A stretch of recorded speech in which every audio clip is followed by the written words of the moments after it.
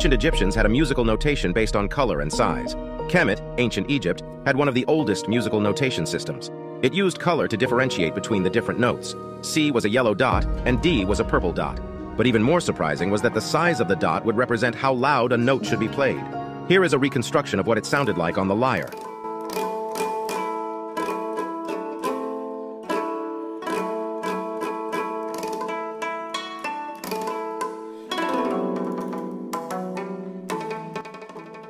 And that's not all. The Africans from Kemet also pioneered many other standards, notably in mathematics, ranging from the decimal system to the binary calculation system, including algebra. Watch the full documentary if you want to know how